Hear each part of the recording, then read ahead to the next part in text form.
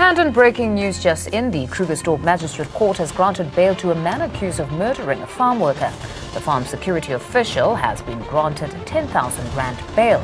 Now, angry community members had earlier disrupted court proceedings.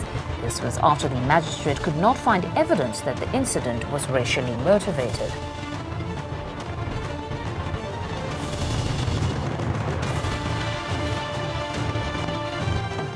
Now, just to recap our top story, the Krugersdorp Magistrate Court has granted bail to a man accused of murdering a farm worker in Talton. Now, the farm security official has been granted bail of 10,000 rand. Community members had earlier disrupted those court proceedings.